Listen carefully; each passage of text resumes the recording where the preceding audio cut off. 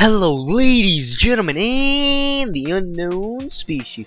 Welcome back to another Maplestory video. I know I've been uploading a lot more Maplestory and I haven't been uploading any Star Ocean recently, but that's just because the amount of time it takes to make a Star Ocean video compared to a Maplestory video.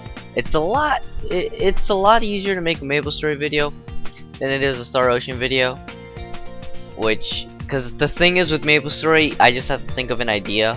And usually thinking of an idea of something to talk about is generally not that difficult. Sometimes I do lack ideas, and it's like I don't know what to really talk about, and then I don't really make any Maplestory videos. But now I have like a whole bunch of things that I randomly just want to talk about, and I use Maplestory to talk about it with you guys. Anyways, today is a Sunday night, and what I've been doing on this Sunday night, like really late, is I've just been downloading random MMO games, and I've just been playing them.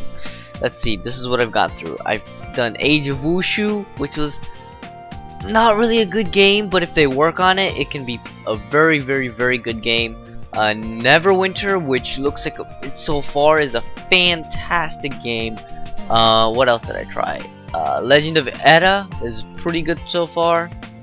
I tried Ragnarok 2. Not really liking it. I like Ragnarok 1 a little bit more. And also, I kind of want to do Grand Fantasia, but I'm not really sure about Grand Fantasia. I don't know if any of you guys have played it and maybe want to play with me one day, maybe on like a Sunday night or a Saturday night. Usually those times I just play random MMO games really late at night, and then I go to sleep or something. But yeah, what else have I played? I was debating playing, what's it called? Crap, can't remember the name. Ether Saga Odyssey. I was debating playing that. That's another perfect world game. And also, Eden Eternal. I played it before, but I didn't really play it too much because I played it with a friend, and then my friend stopped playing, so then I stopped playing. My friend got to a high level, like 30 something, but I only got to like level 12 or something. I don't know, but maybe I will give that game a try again. But I do want to try Grand Fantasia, but I don't know if it's worth playing anymore or not. What else? What other games did I play? Age of Wushu, Legend of Edda I played for quite a while. That was a pretty good game. Also, Neverwinter, and then I played Age of Wushu for quite a while.